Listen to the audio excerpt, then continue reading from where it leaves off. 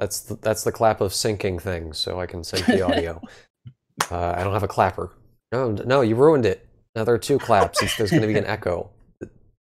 That's the real clap. All right. So welcome to Farcast, or whatever the hell we're going to call this, because, we're very indecisive. I guess I am your host, Ian, and joining me tonight, I have three different fantastical people from across the internet joining us to talk about random giant robot stuff, or regular-sized robot stuff if they feel like it. I guess you guys want to introduce yourselves, not all at once, please? I can go first, I guess. And so you shall. Yeah, all right. My name's Ethan, or Crow, whichever. I'm the resident Iron Kingdoms aficionado, I guess. And as far as, I'm not well educated, but I have a lot of opinions, so I'm pretty sure that makes up for it. And as far as, creative projects go, I guess the closest thing I have to that is I have a lot of butthurt when it comes to various tabletop games. I have a lot of opinions. That's about it, honestly. Oh, let the butthurt flow through you. I'm sure it's a powerful source of motivation. So it really is, yes. Who's next on the chopping block? You're podcasting from a standing desk right now? Yeah. Wow. Power stance. Hi, everyone. All right, Peter, you volunteer. Yeah, hi, everybody. My name is... I worked with... All right, seriously, for real. My name is Peter Vanderhoeven. I did the voice acting for a bunch of Kilroy's animations. I also did some script writing work.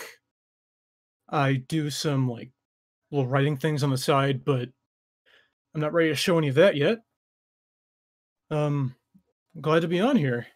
I'm a big MechWarrior fan, just like Kilroy. Well, we're glad to have you here, and I'm Kilroy, by the way. That's my username. For anyone that was confused. You can also call him Ian. That's what I do. You can, but, that might be confused with Ethan over there, so... Yeah. Oh, I'm sorry. I didn't realize I was being such an impediment to this podcast already. I know, but we gotta have a red shirt, okay? Have to have an expendable guy. I'm wearing, a purple Undertale shirt, which I think puts me below... oh, hell, is it the one with, the big heart shield on it? Yes, the crest one. Fuck so, yeah! That's so trash tier fandom wise that I'm guessing that puts me below red shirts. So I am ready and able and willing to die for this podcast. I mean, I guess that gives us 2 red shirts. I salute you, Ethan. But who's the second red shirt? I mean, I could go upstairs and change if you want. Just introduce yourself. I think you're good. Yeah. Okay, my name is Daniel Bruins. I am a giant robot mech warrior nerd. You can find me on DC Bruins on YouTube and Sir Dub basically everywhere else people would bother to post art.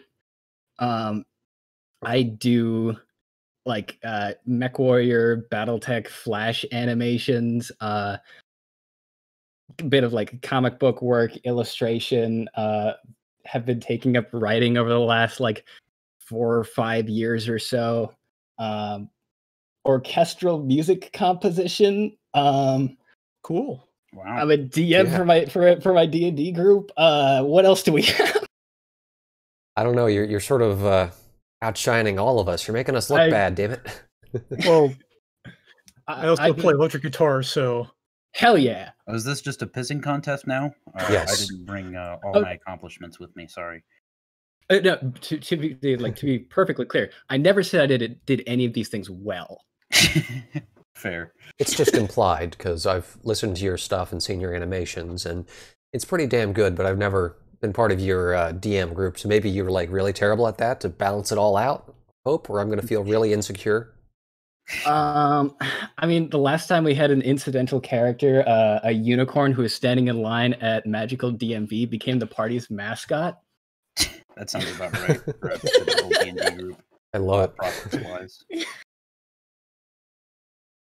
He ended up just like defending a door against an army of like reforming skeletal snakes for like 3 days while the party delved into the dungeon. It was great. Nice. It's like something right out of Chainsaw Man. Chainsaw Man. Yeah, it's one of them Japanimations that you hear sometimes about on the internet. Oh, fucking weeb. Ah, Disgusting. Look, we're all like weeb level here, even if it's not specifically weeb stuff. So Yeah, I mean, giant robots, it's sort of yeah, required. pretty much.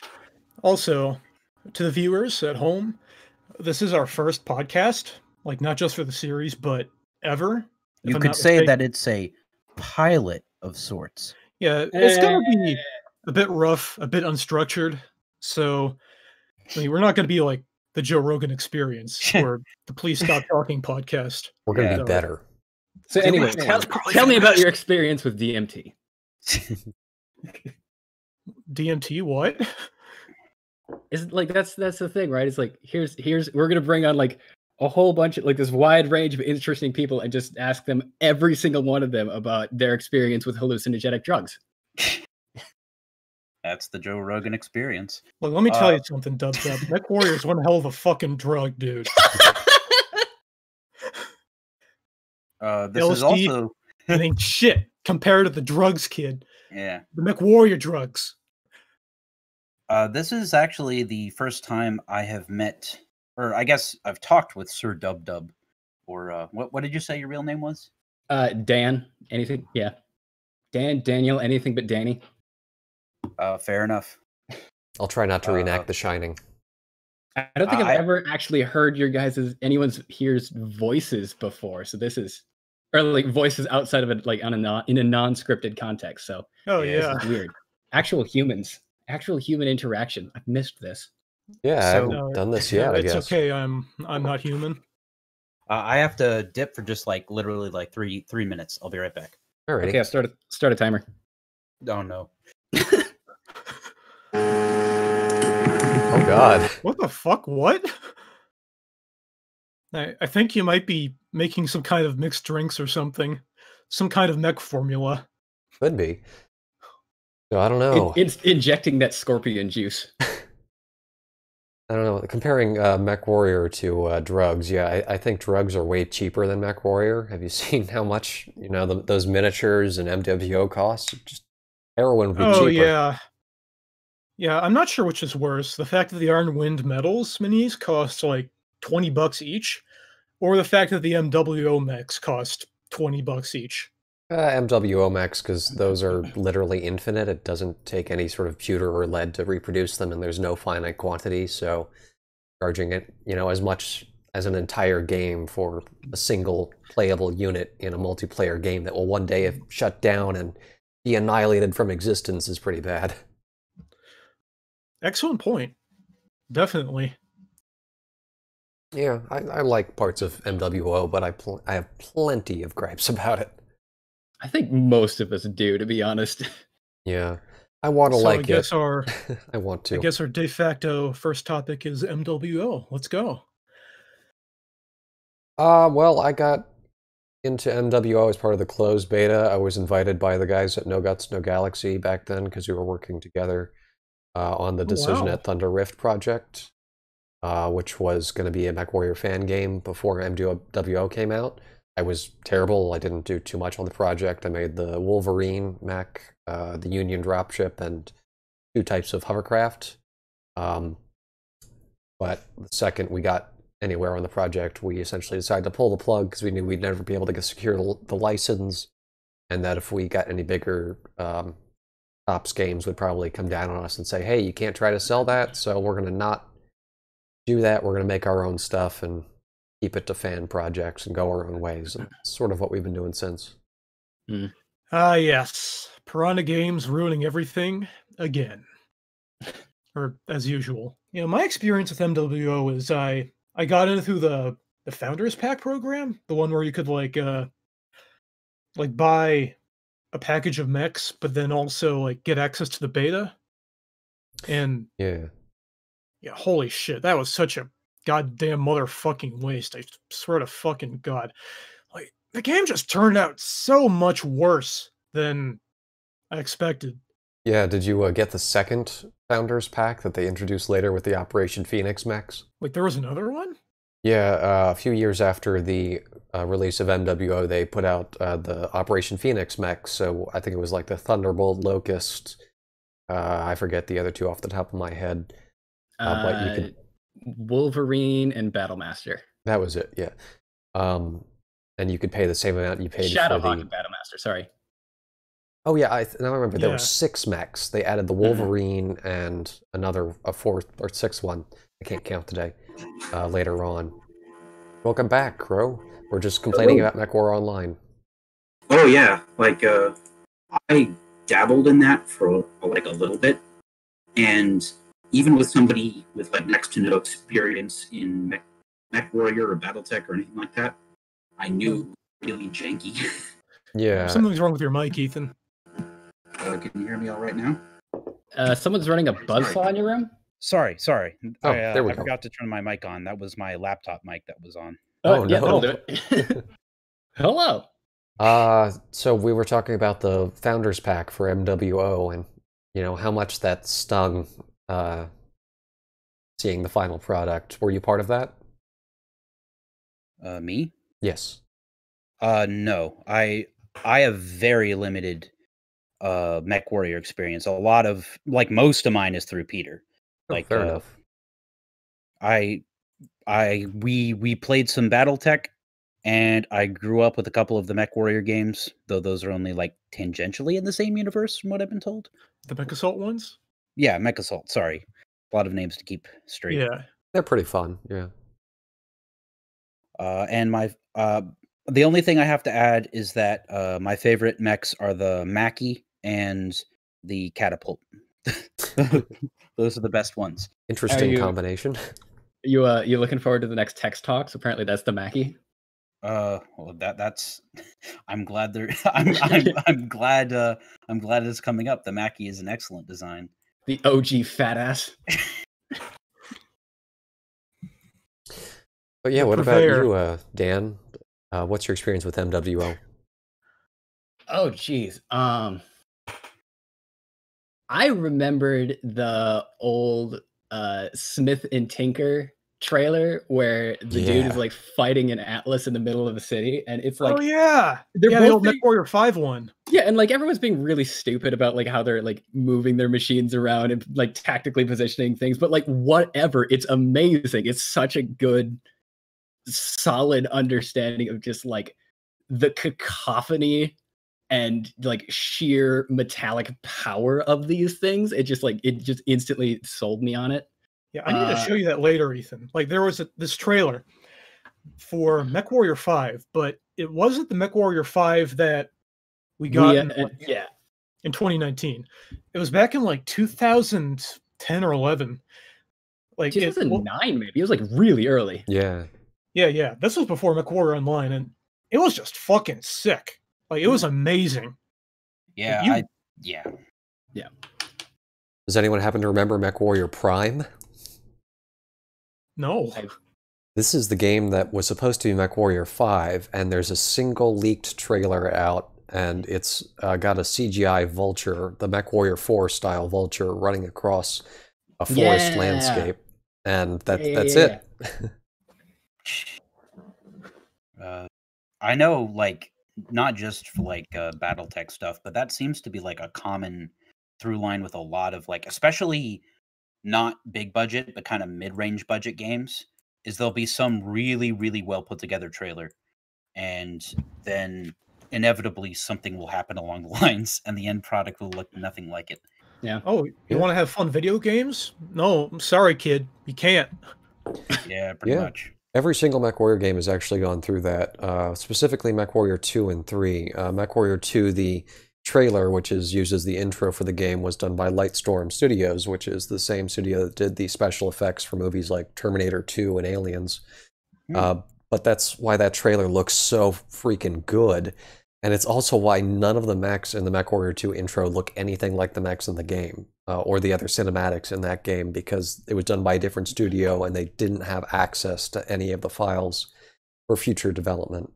It wasn't the Mech Warrior 2 engine basically made out of like duct tape and wishes, and it was like barely holding it together and able to render more than like 2 mechs on screen at a time Oh by yeah, the time it came out. it's pretty janky, but it's so much fun.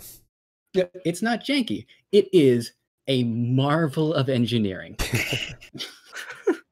Getting it to run is such a headache, but when it does, it's Not lovely. janky, it's advanced technology. I mean, that's technically correct. Yeah, and but then we moved on to MechWarrior 3, and the trailer for that is completely different. It's got James Earl Jones doing the freaking voiceover at the beginning, which is amazing, but they replaced him with some other guy for the Wait, official what? game. Yeah, if you can find the very original MechWarrior 3 trailer, it's got James Earl Jones. Oh, that's so cool. Yeah. I really hate that when, like, especially for games that are sequels, and there's like a voiceover or something, especially for like a pre-established character. The big example I can think of is Dishonored 2, where they released a trailer for it, and the character who plays the Outsider is the same guy as before, and that's a really great voice. And then the game came out, and it was a completely different guy who doesn't sound nearly as good. Oh, Feels bad, man. Yeah. I have to wonder if there was a contractual conflict, or if he got sick and couldn't record the other half of his lines, Who the or hell knows? yeah. I'm just like Sometimes- wondering if you already have James Earl Jones's voice recorded, but then you like it doesn't show up in the final. Did you like lose the rights to the voice lines you already had? What happened there? I think because it's the in the future. I can't remember the MechWarrior 3 opening verbatim, but it's like the year is 3050. It is the 31st century, and mankind is once again at war. Yeah, that line. He does that whole intro and nothing else, but I think they wanted to keep the original voice cast, because in the original trailer they have a lot of the same stuff that's in the MechWarrior 3 intro, but they changed the voice actors and the plot quite a bit. Like all of a sudden characters that were women are suddenly men, and women are men, back and forth. Vice versa. It's very odd. The sound effect quality is terrible, and they've completely re-rendered certain things. Like there's a lot of footage of like the destroyed city that you see in the intro, but it looks like something out of World War II. There's almost 1940s style cars and bicycles in the street, like skeletons. I think I know the one you're talking about. Yeah. I think some of that footage was used for the ending cinematic. Yes, it was. Yeah. But it's got some of the same stuff we've seen in the same opening, just done a little differently. Like Summoner or Thor crashes through like a brick wall, and they actually like animated each individual brick in a way that's kind of neat. But oh, that's so cool. Yeah, it's fun, but it's kind of garbage in a certain way, because whoever did that intro was terrible at scaling. I complained about the Fireflies, which are 30-ton mechs. Oh yeah, they're like infantry sized. Yeah, they're so much smaller than the Summoner, which is 70 tons. Like they should be about half as tall or so. You're sick of drama, really. Yeah. It's the far future. These mechs are built using just like ore that is harvested from the cores of neutron stars. It's fine. They're just super, super dense.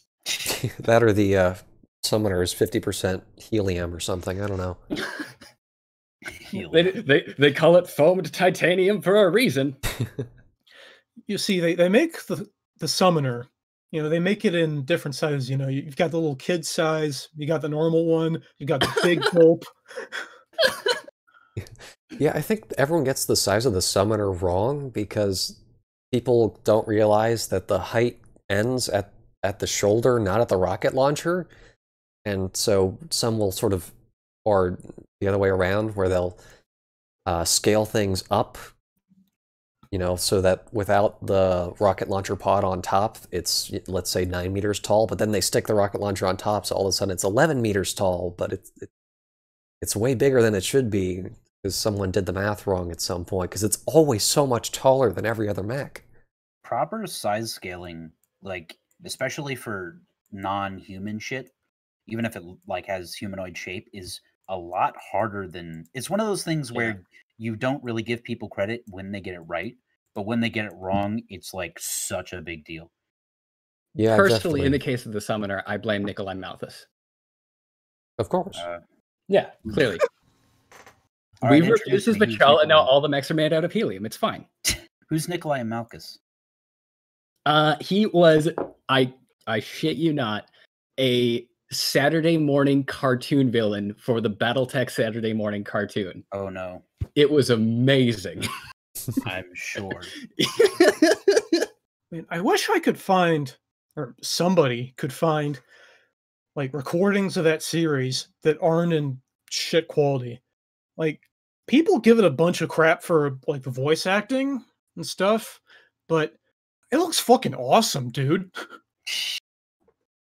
Yeah, when they in the few scenes that they bothered to like hand animate the mechs instead of switching to the oh, it's fancy new 3D technology. Look at this 90s kids. Switch to enhanced imaging. Yeah, but in like the opening they have this shot of like a mauler just getting destroyed from across this across a city street. And that like you can feel the sort of weight of the machine and like the sheer like destructive environmental power of like all the weapons going off around it. It's goddamn great sometimes. But then like in the actual show, it's like for budgetary and like time reasons they have to switch to this cheaper alternative animation method. I get it, but like the few scenes that were hand drawn were real nice.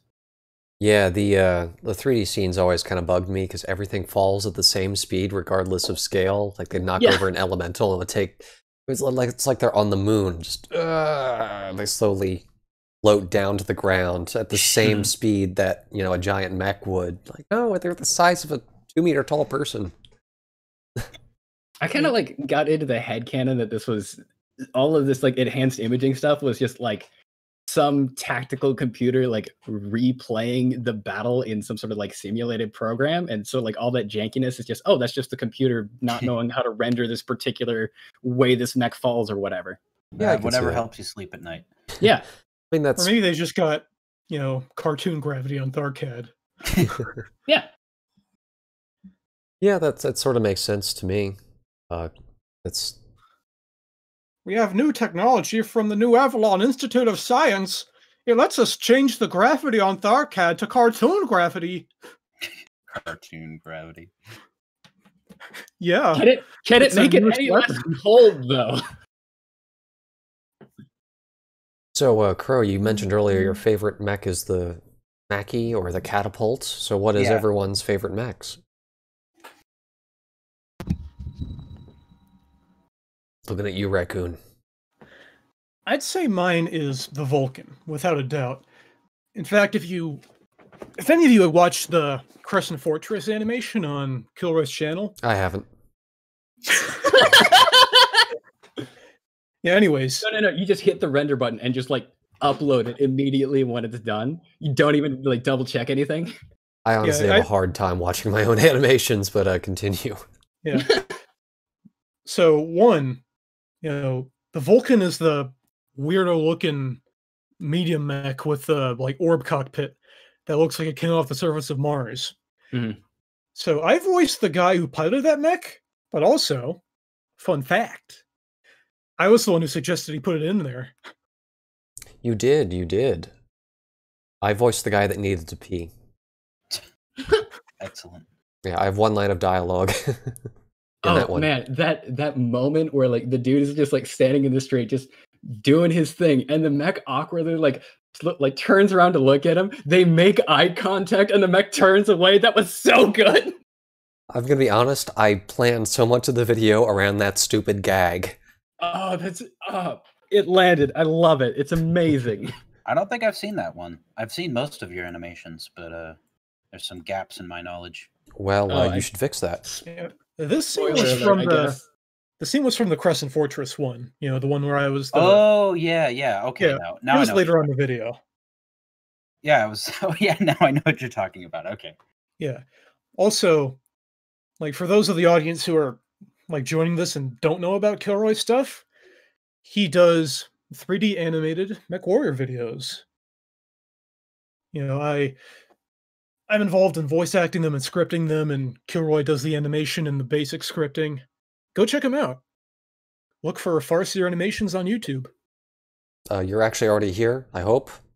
So Well, just go down, click on the Farseer Animation thing, and scroll well, down to some video. in case the podcast makes it onto like Spotify or something.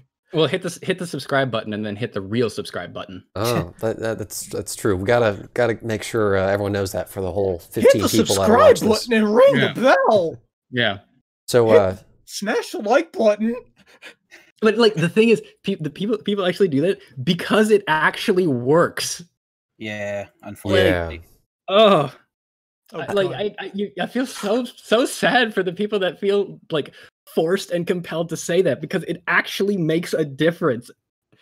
Oh, Yeah. we live in a hellscape. I've been tempted to do that as a gag in a Mech Lab video, but like have it be under duress, like someone shoots my character in the leg as I refuse to say, no, I'm not going to say the lines, and every time I refuse, they just keep shooting me until I get it all out. Tell them to smash the like button, motherfucker. You're being If you like don't tell them held, what the hell, family's next. Yeah, you you're being like gotta, held. you gotta layer things in like a fine dust of irony. That's how you appeal to young people. Ah, of course. God, I'm clipping so much in Audacity. Oh no. Well, we have I'm recording you, so if I fuck up too, you know, I'm gonna blame you. Yeah, like as long as I'm coming through fine on Discord, hopefully everything will be fine. Hopefully. So, Sir Dub, what's your favorite mech, would you say? Hunch bro for life. Hunchback? Hunchback. Oh, yeah, that's a good one. It's a toss-up between the Hunchback and like the sort of redesigned Locust. The Hunchback specifically because like that is the machine that I started the MWO Founders Pack with, and that's just like the old warhorse I've been just tooling around the galaxy with, I guess, for the last how many years. There is something utterly and immensely satisfying about charging into a battle in this machine that is smaller than it needs to be, but tougher than you think it is. Sacrificing everything, like everything beyond your left ear to make sure that you can keep that one gigantic cannon round in place for the one shot that you absolutely need to make to just tear something apart. Yeah, it's almost like a pocket battleship or something. It shoots so far beyond its weight. You can't really go wrong with it. And like any time like a really solidly made like AC-20, like the animation of the sound of it, like it has to, like it sounds thunderous, you know, that gigantic god slamming a car door sound as you watch this as you watch this round just like slowly fly for like 3, 4, 5 seconds, and then the thing that had been wasting your enemy team, it just ceases to be. It's so satisfying. Yeah, that it's like the bolter. You have to do it like correctly noise-wise for the effect to be there. Yeah, the bolter from 40K. Yeah. And then the Locust is, in all honesty, I think is growing to be my favorite mech to draw and animate, because it's like this weird, it's like a little race car, you know? And it's so nervous everywhere, like ever it goes. It's twitchy, and I have this like I keep having this idea of it's every time it turns a corner, it's like sliding everywhere, and it's just like barely holding together and like barely standing up, you know? And something about like bird mechs in particular. Definitely. Yeah.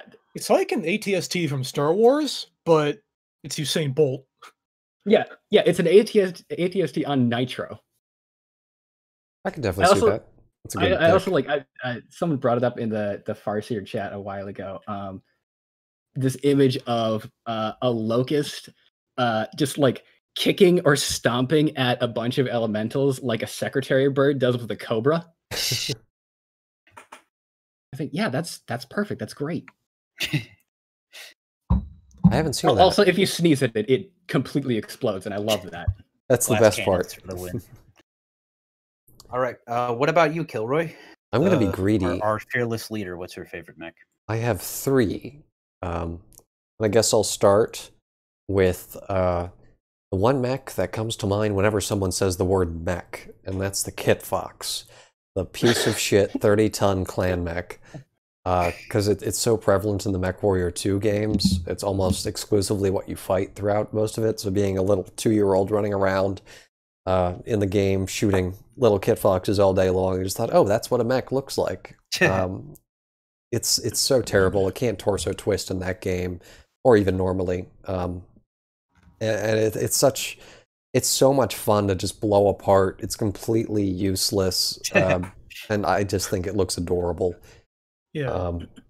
Which is why I did the whole Kit Fox challenge on my gaming channel, where I only play the game with the Kit Fox because it's such a piece of shit. Yeah. Speaking of which, I didn't get to explain it, but that's pretty much the reason why I love Vulcan. Like, it's just such a strange-looking, poorly armed piece of shit mech. Yeah. Like, nobody else likes it because, you know, like I mentioned earlier, I think, it looks like it came from, like it looks like some kind of, like, Martian bipod from War of the Worlds.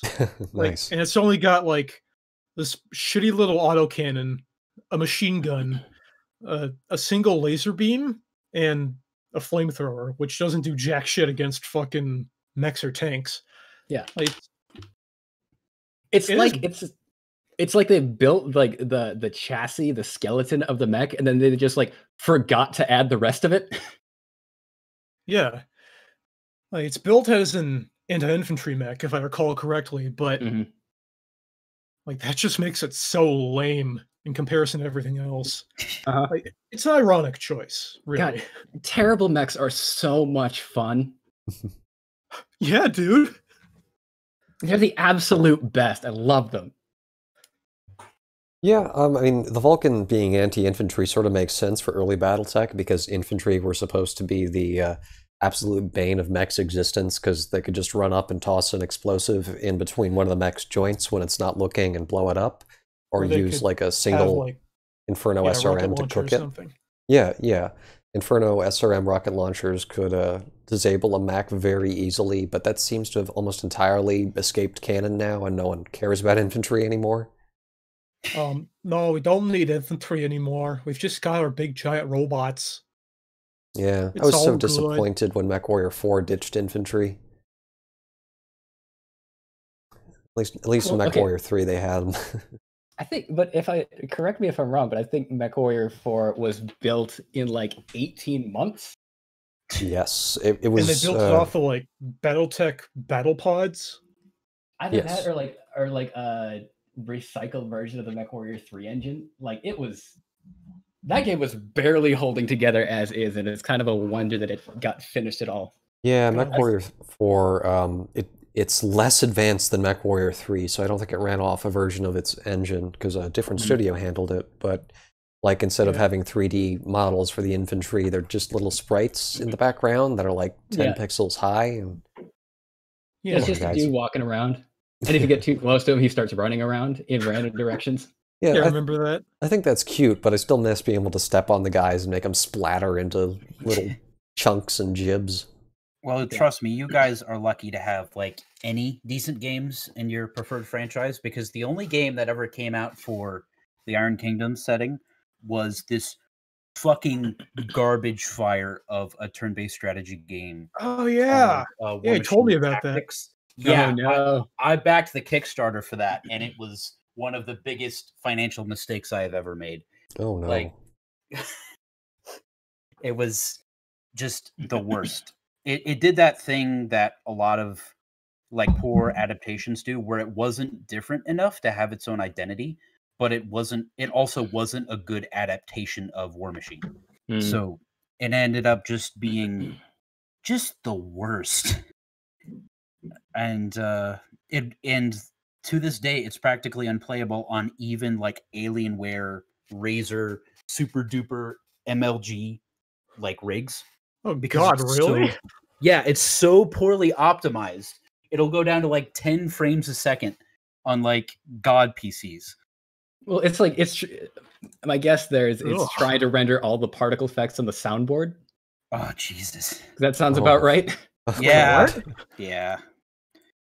That actually does sound like something, because Privateer Press, like, oh, do you guys mind if I like briefly bitch just a little bit, just a Go right taste of what ahead. I'm capable No, of? go for Don't it. worry. Like, I was bitching about MWO. Like, Fair enough.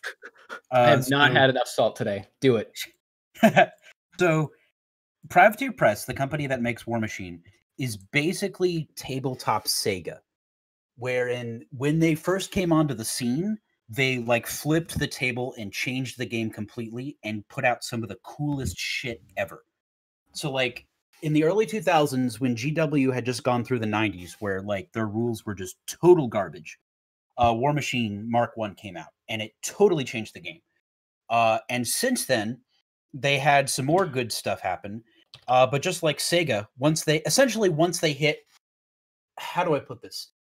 In the same way where when Sega bumped up against 3D games, they like started making horrible ones. When War Machine tried to ramp up into a much bigger non-skirmish game, that's when it just turned into absolute dog shit. Like, uh, and I this is speaking of somebody who still plays it and buys the products, unfortunately. But that's essentially the through line for like whenever I talk about IG stuff. The IP is really cool. It's basically like talking about Sonic. The original IP is really cool. There's a lot of cool writers on it. A lot of the expanded universe stuff is really neat, but the main company can't write to save their goddamn lives. That's about it. Yeah. I'm looking at the models now. These are dope as hell. Oh yeah, like I could probably do a full episode, maybe a few, on like Warjacks and what I like about them, and like that's my whole giant robot aficionado card is mostly based around Warjacks. yeah, Warjacks are fucking cool, honestly. Yeah, there are some winner designs and some not so great ones, but they're neat because they're not piloted and they're also They're like they're mecha Pokemon. yeah, like kind of. Wait, really? Yeah, they're actual steam-powered autonomous robots. Right. Holy shit, this is awesome. And they have the same horrible drawbacks that like something would be made out of steam power. I don't know if it is the new rule books, but in the old second edition rule book, under the Warjacks description page, it would be number of hours it can operate on a full tank, and it was like across the board, like 8 hours if not in combat, 45 minutes when in combat, like stuff like shit. that. Like they're actually really inefficient. Which is another cool thing. Like you were talking about janky mech designs. I really like it when whatever the de facto cool like centerpiece model in a setting is, if has a lot of downsides. I think that's really cool. Yeah, I'm looking up this concept art here, and the image of like one giant robot smashing another giant robot in the face while like belching fire and smoke from exhaust pipes on its back. That's so fucking cool. Yeah. I am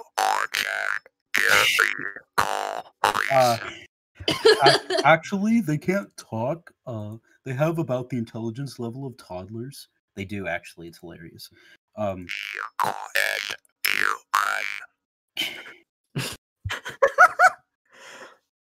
Yeah. Warjacks are really cool, and Dub. God damn it! Tell me your real name one more time. I don't want to call you Dub. Dan works. Dan.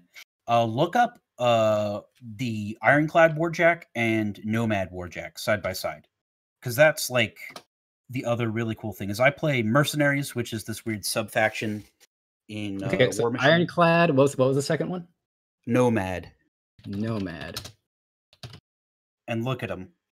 And you'll notice like they're very similar looking. And the reason that I play Mercenaries as a faction is because they don't have top of the line stuff. Basically, they're using army surplus from 100 years ago. They're using outdated designs. Those are the only ones they can get a hold of. So they always have shittier versions of generally Signar Jacks. They have like worse versions all around. Yeah, it's just whatever you can find. It's fine. Just set it in a battle. It'll totally work. Yeah, Kind of like pretty much. BattleTech, actually. Oh yeah. Yeah, that's another similarity. From my limited research into BattleTech, it seems like if there's like some sort of underlying theme to the setting, it's that people are stupid and they can't stop fighting. That's pretty much mean- BattleTech. It is a war game. Yeah. Hey, do you like war? we got war for you. We got lots like fighting, and Dude, we've got like 7 centuries of war for you. You're We gonna got- we fucking got, love like- it. Hit me up if you need a fix, bro. You know we the got one like thing? we got like big robots doing fighting. You like that, right? Dude, like holy shit, we've got like pure concentrated war here, dude. It's good shit. You know we what's got this thing where like every like plot line or like thing like major event in the universe is like a thing that is like ultimately kind of a tragedy, and it could have been prevented if people had just taken like 5 minutes to sit down and talk to each other for a little bit. But no, we're just gonna punch each other in the face with giant robots because it's cooler. Look, we've got the clan wars here, all right? We've got a fucking future interplanetary blitzkrieg, dude. This is the shit. This will get you high in 2 fucking minutes, dude. I'm only selling this for $20 a gram, dude. It's fucking the shit. The other thing is that Don't rat me out, dude. while there are designs that are typically used by one faction in BattleTech, it seems like most of the time people just grab whatever they can get as far as mechs go. So you'll see Yeah. every design with every faction eventually. I mean, like it's a little bit like contemporary sort of like warfield or battlefield settings that we have, like say in, I don't know, Syria, right? Where you have like old ass like T-34s running around next to like old American tanks, and some dudes showing up with like a Toyota Hilux that they've bolted a couple of iron plates onto. Like, Right. That's the aesthetic, but like in space. You see, the main theory, the main operational theory of the people in the BattleTech universe is do the big yoink. That really does seem to be it. pretty much? But like, I think one of the things that I really like about the BattleTech universe, it's like really, it's something that has come up, at least like percolated in my brain a little bit more recently over the last like year or so, is the fact that for the most part, these mechs, these machines are, they're like old gods, right? Like that's sort of like a little bit of how I sort of picture them, in that, yeah, they'll follow your orders and go into battle with you, but no, at the end of the day, this machine has been around for hundreds of years, and it's probably going to still be around after you, right? This thing is older than you are and is greater than you are, and when you die in this thing, they're just going to wash you out of the cockpit and replace you with something else. Dang. It's funny you said wash you out of the cockpit. That's literally the exact phrasing I had in my mind. Yeah.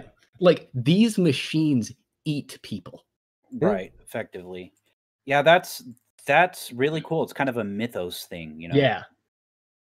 My problem is that they just they got away from it in the later lore for BattleTech. Like in the early versions, like you said, like there's this stuff about how mech warriors are knights, they're elite warriors, and like these machines are centuries old, they're handed down like generation to generation, family to family. Mhm. But like you get to like 3048 and like 3050 in the clan wars and stuff, and no, we're making mechs by like the fucking score now. We've Yeah. got so many new mechs. We've got extended range large lasers on these ones, so those old family ones kind of suck now. GG, goodbye. Yeah, BattleTech has a big pacing problem with its story. Basically, you know, the initial stuff up until 3025 or so took, you know, centuries, if not almost a full millennia, for everything to be established and to soak in. And so the whole world could become vast and you could develop a whole bunch of lore and little details, but then, okay, the next time period is about 25 years later when the clans show up. Okay, how long does the clan lore last? Not even 2 years? That's really rushed. But then instead of at least cooling things off and waiting another 25 years, immediately they start jumping into the Civil War and Operation Bulldog and all that stuff, and then right into the Jihad, right until the, whatever it is, the blackout period. And it happens too fast, and the world's gotta let these things soak a bit, let things develop. I think if they let it happen any slower, then they probably wouldn't be able to use, like, you know, the same characters in multiple time periods. Like, for instance, you've got like Kyle Lord Leal. Like, he, you know, if you took like 25 years to have the FedCom Civil War happen after like the Clan Wars, then Kai would have been like a fucking, you know, like 50 years old or some shit. What the fuck, dude? That's an easy fix. Like, we've already established that these clans are basically like feudal lords in a lot of ways, and they have access to a lot of resources that they basically just gank off the peasants. So couldn't you just add some like rejuvenate 40K style rich people get to live longer? Oh, okay. Can I handle this one? Sure. Go nuts. They could, and they would hate it. The clans have set up their society in to the point where an old warrior is considered to be a shameful thing because you haven't died gloriously in combat yet. Yeah, I think it's in Blood of Kerensky. They sort of make a point about that. Like, there's an old man who's missing an eye. I think he's one of the Comstar people. Like, oh yeah, if you were younger, we'd bother to replace your eye, but you're old, so whatever, just go die. On that front, like, Inner Sphere for life, like, those are my people. The FRR will rise again, and we will take back whatever was taken from us. We'll win that second football game, whatever. You're really giving me like Xeon did nothing wrong vibes right now. Oh no. The FIR, the Free Rassalhag Republic, was, to my knowledge, the only functioning democracy in the BattleTech universe, and it lasted for about 5 years before being completely destroyed. Oh, yeah. By the clans. You want a dose of democracy, dude? Sorry, I'm fresh out of that, dude. I've got to go back to my supplier. Yeah. but like back to the main point. With like clans and just like being old, like bar none, the absolute best character that I've read out of any like BattleTech novel is Joanna from Jade Falcon, because she's like, her entire thing is she is pissed, old, and like angry that she is both of those things, and no one has so far like proven badass enough to kill her yet. So she just keeps getting angrier and angrier as she gets older and older. It just keeps beating the shit out of everyone else. Woman too angry to die. Yeah. She's too angry to die, and it's absolutely wonderful. She's so salty. I love it. He used to go fight Doom Guy. Yeah. They cancel each other out. And like she like managed to get this old and become like this legendary warrior without ever actually winning what's called a blood name, which is like the thing that all clan warriors strive for. You don't get a last name. You have to earn it through this like series of like a tournament arc. Yeah, you have to like fight. What all true warriors strive for. Yeah. And she has never actually won this thing, despite being one of the greatest warriors her clan has ever produced. And I love the contradiction there. Just didn't get the good boy points. Like, yeah, she just had like bad luck every single run, and eventually she was so old that no one wanted to sponsor her anymore. So she went off and like killed the most legendary warrior in the galaxy, and people were like, okay, maybe you get a couple of lines in our history book. You get to be a footnote. Congratulations. Yeah. All right, fine, old woman. We'll put you in the history books, but don't expect anything too good, all right? You're too old. You're a mech boomer. Yeah. Eventually, she just gets relegated back to where she started, which was beating the shit out of trainees, and like apparently that's where her sunset years happen. It's never Yeah. Go ahead. it's never specifically confirmed like where or how she dies, to my knowledge. So like I like to imagine she's still out there to this day, just beating the shit out of fresh trainees fresh off the bus. Yeah, Hi, we're the clans. We don't like boomers. You can only be a mech warrior guy if you're a zoomer. All boomers get out. Boomers can go watch Spherefeld. Spherefeld. that was terrible. That was real bad. Yeah, Yeah. exile. But that's part of why I don't like the Jihad and Dark Age eras, is because, you know, you go from having all these characters and these stories that span their entire lives that are fairly detailed, and all of a sudden they all get fucking nuked. The planets they're on get literally blown up in some cases. Yeah. Everyone you know is probably dead. There weren't enough war crimes since the Succession War, so they had to balance it out. Oh, they gotta fill a quota, yeah. That's fair. Okay, never mind. Yeah. Okay, I've got a question for the folks that like have a little bit more like experience with the lore. What was like the moment, or what was like this particular story that made you realize that there was something like special going on here, or like something particularly engaging about this universe? What was like the peak BattleTech story for you? The peak BattleTech story. It's kind of hard to say because, like, to be honest, I've never really been into MechWarrior for the lore so much, you know, for the space politics and stuff. But I did read the Blood of Kerensky novels. I've got them in my bookcase right here. And those are some good fucking books, honestly. Yeah, for me, I was introduced to BattleTech through MechWarrior 2 when I was literally 2 years old, and I started playing it since then, so there was never really a moment that necessarily clicked. It was just, oh, this is a thing that's awesome.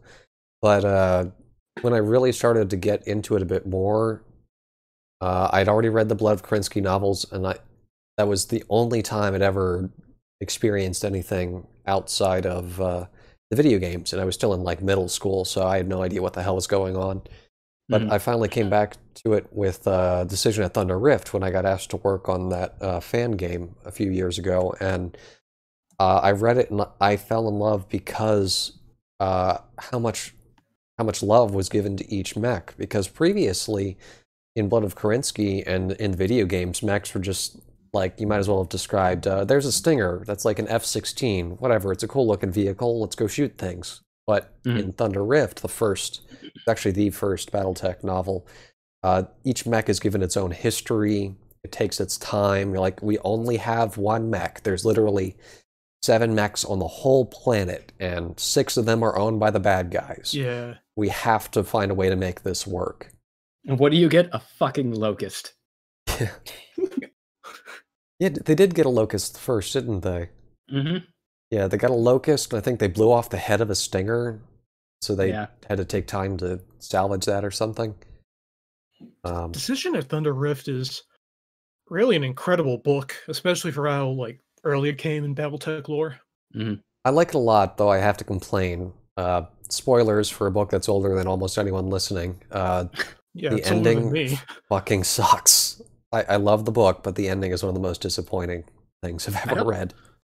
I don't Cool. remember the ending. You saved me the ending. I got to the point, I think, just after they had picked up the locust, and for some reason, I just like never got back to reading it. Thanks. I left on a high. Oh, well, basically they go to Thunder Rift, which is what the book is named after, and they basically dip into the water to use the water to cool their mechs off. And they go to a big showdown with the guy that killed the guy's dad, and it looks like, oh, he's going to finally get his revenge.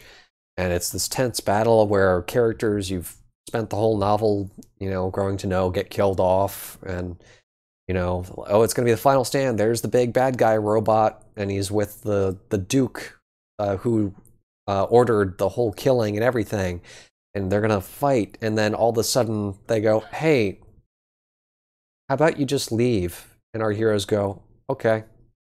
They get on a dropship and leave. That's kind of it. and they don't get a revenge. Yeah. That's a just great way to disappointing. start a long and storied mercenary career. There's a little more minutia to it. Like they say, like, oh, this government is going to give you a paycheck if you just walk away because we want this planet. So our heroes are like, fuck this planet. Let's take the money and go. That's kind of it.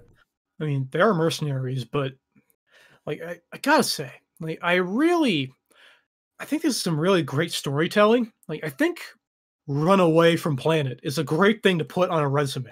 All right, there is a great reason why. Like there is a reason why the Great Death Legion is feared throughout the Inner Sphere. They are so good at running away from things. All right, it's like they'll trample you as they're running away from things. So that's how they do it. Watch out. Yeah, I think if someone's going to read it, they should almost start with the second book in the Grey Death trilogy, because it starts, they're on that same dropship, but they basically hire a bunch of random mercenaries at whatever mercenary planet. It might be Outreach. Or not Outreach, the other one that I can't remember. But Trellwan, I think? that might be it. They get their dropship shot out from under them, and like half the cast get killed like instantly. It's almost like a slasher movie because you get introduced to a dozen characters and they never introduce more characters, so you spend the whole novel just getting to know them a bit more. And I just prefer stories like that. Yeah, I mean, just speaking of like cowardly mercenaries and just running away from your contracts, that basically is how the FRR won its war of independence. Oh, They made a budget contract with mercenaries that ascribed the Grey Death Legion business model. Running away, man. It's Running really away. profitable. Run and live, man. Yeah. Okay, so can I make a confession here? Sure. I think probably for the first time admitting Like it as Mechasol? part of. I mean, like it's kind of no. Hear me out on this one. Mechasol is kind of like Wolfenstein in the BattleTech universe, in the same way that the old cartoon was like a propaganda movie now. Huh. It's like Mechasol is like the arcade version of real history within the BattleTech universe. Huh. That's a pretty cool way of looking That's at it. That's sort of how I see Yeah. it. But like here's the confession, guys. I've never actually played a round of tabletop BattleTech in my life. Hey, That's we're in the fine. same boat. I've never played it either. I came to this universe starting off from the books and from MechWarrior 4. And I came to the books like really late too. I came in at like the midpoint of the FedCom Civil War. I think Endgame was the second book I'd ever picked up, and that was like the last book in the official like run of BattleTech novels. But the moment of the lore, the moment of the BattleTech story that got me was in the book. I think it's called Shadows of War. This was part of the Twilight of the Clans series, right? So the Twilight of the Clans is basically like the Inner Sphere essentially decides to put aside their differences for the most part and decide to bloody the clans' noses in order to like stop their invasion. And in order to do that, they pick like the most violent clan, the clan that did the most war crimes in Operation Revival. They like nuked a city from orbit because someone, I don't know, insulted their honor or whatever. Sick. Yeah, and so the entire Inner Sphere like decided to like gang up and go, those guys, fuck those guys.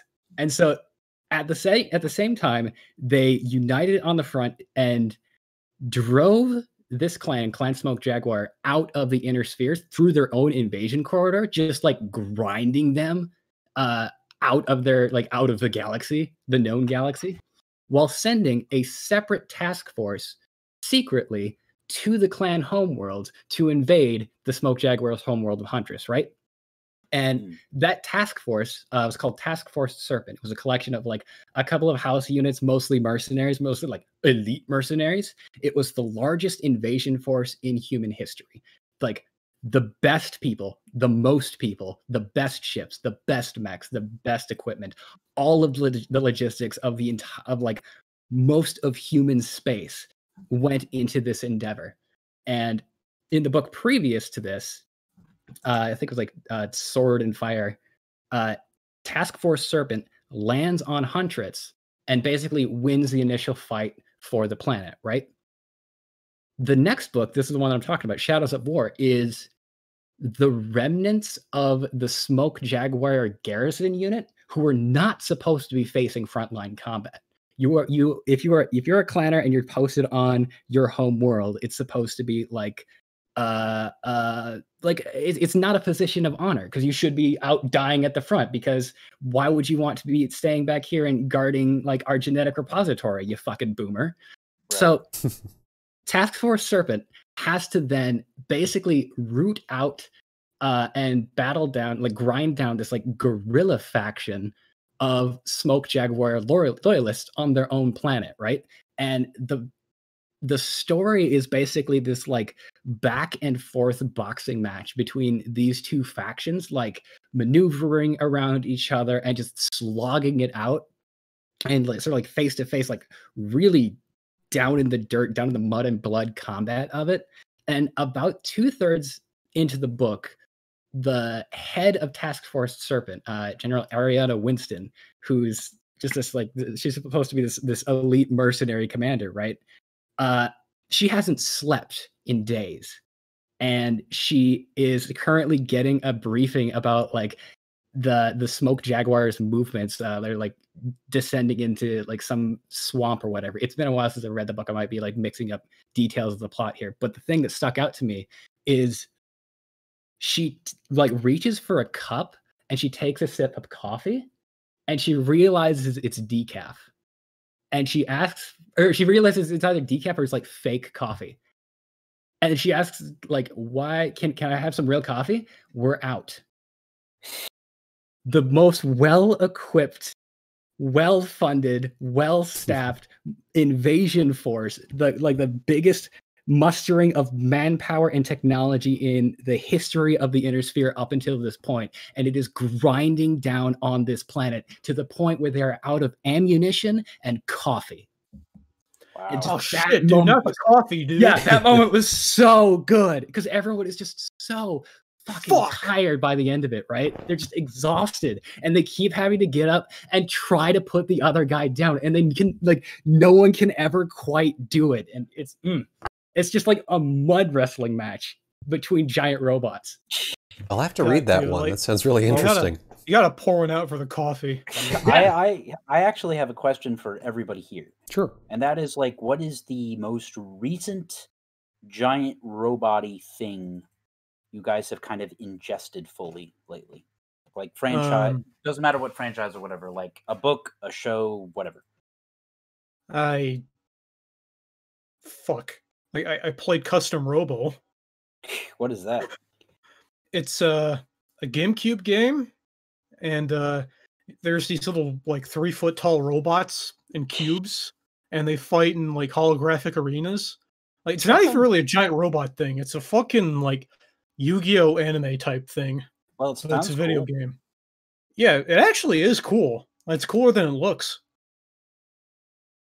What about you, Kilroy? Well, I'm gonna be honest, I'm not that familiar with too many other mech things. I did start playing Mech Mercenary Company, which is an indie game that's in development. It's still in early access. It looks very promising, but almost none of the lore is written. It's basically Mech Warrior 2 plus Mech Warrior 4 and kind of a mishmash. So it's just like we're sick of waiting for the best version of this game to come out. We're gonna make it ourselves. That sort of thing. It's very, very promising. It's made in Unity. There's not too much. The game's already got like 22 mechs and like 15 or so vehicles you can fight. Yeah. But that's kind of it. It's basically just an open arena, and you go shoot things for a bit. But I think in another year it would be a very promising game. A little world. Yeah. And like it looks like a small indie game, but it from the videos that I've seen, it looks like it plays really well and it feels really good. Yeah, that's the most important bit. So Yeah, it's fantastic. The way the mechs control are very good. The only suggestion I even have on that front is having like a key to make the mechs break. Because like in MechWarrior Online, you have a key that'll bring your mech to a full stop. Because the game controls essentially in the same way. Huh. That's one thing it's lacking. You just have to manually throttle down, which with a keyboard is kind of awkward. All right. And Mark, you said your name was? Sorry. I'm goddamn terrible with names. Mr. Dub Dub. Dan. Dan. God damn it. That's not even close. You missed the mark. I don't know. He sounds like a Mark. What can I say? What about you? What's the last kind of mech-related thing you've ingested? Can I delve into anime bullshit? Sure. Yeah. Yes. Go nuts. Okay. So it's actually not an anime, but like it definitely traffics in anime bullshit. There's this podcast, an actual play podcast, like an RPG podcast called Friends at the Table, right? Okay. Righto. And it's like their pitch is their pitch is that they are an RPG podcast focused on smart characterization, critical world building, and fun interaction between good friends. That's basically, I think that's what their pitch is. Sounds promising. Yeah, their host sounds a little bit like Ira Glass, if anyone's an NPR nerd. And so they recently finished up an arc that I don't know, maybe a third of the way through, called The Twilight Mirage, which is set originally in the Fate system, but then they moved on to Scum and Villainy. So it was like a hack of a Star Wars game, in which, in the distant, like advanced technology becomes magic future, you have a fleet of like a traveling fleet of nomadic colony ships that roam the galaxy, and each individual ship is sort of administered and ruled or governed by what was called a divine, which is in that universe was the apotheosis of an artificial intelligence that reaches the point not only of self-awareness, but to the point where it is able to process and deliver information to the level where it essentially becomes some sort of deity, becomes some sort of god, right? And this faction is actually sort of like exiled from the rest of society, and they sort of like live with their divines, and each individual ship has basically been designed by one of these players, right? And in episode 0, they have what is your character? What is your character's background? What is all of their like personalities? What ship are they from? What is that ship like, right? Describe your particular divine and what they do and what they give to the rest of the rest of the nomad fleet, the rest of the Twilight Mirage. And the last question that the DM asked each player in the player creation episode was, how did your divine die? Ooh, rough. Fucking rough. Because it is time, and all of the divines are dying, and the fleet is slowly collapsing around them, and it's up to the players to try to figure out how to stop it. Dang. Yeah. And like ridiculous giant robots made out of like space junk, and like that one Zaku from what's the Gundam one that's like entirely focused around jazz, the movie? What? I don't know. there's one of the Gundam movies is like one of the characters is incredibly obsessed with jazz, and he like plays it constantly while he's in battle. And one of those mechs is like has iron plates that it can like move around its body to like block things all over the place. And like that was one of the divines, is it like blocked incoming attacks by physically moving parts of itself, parts of the ship, in order like in the way of like enemy fire, and it was slowly like being broken down. And that's sort of like how it went. One of the divines it got curious about something, and it just left. And its followers are like, where the fuck did it go? And we need to find it. And so their entire thing is they're like chasing down this old god, and like it's left little clues scattered around the galaxy, but the way a machine god thinks is different from us. So like the things that it takes interest in are different than us. And the fundamental question that is like proposed there is, what could be so interesting as to cause a machine god to abandon its people? And some of the things that are set out on this way is like, here's a giant ancient treasure chest, or here's a particularly like badass constellation, or here's like 2 neutron stars that are orbiting around each other. And at the same time, like, here's a nice cliff. You know, it's a pretty It's cliff. like Looks nice. some like Dr. Manhattan shit where he's like, I like this area because it has lots of sand. And I will stare at the stand for the next 3 millennia. Yeah. Yeah, so it's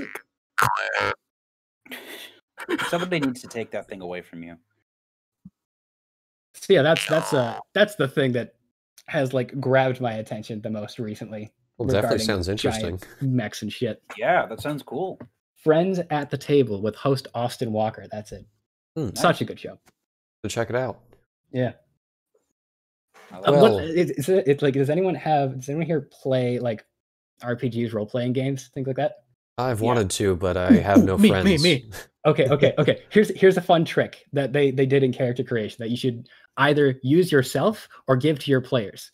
You give your players something that are called beliefs. Beliefs are actionable ideologies that your character holds, and if you act upon them, you can like gain bonuses for them.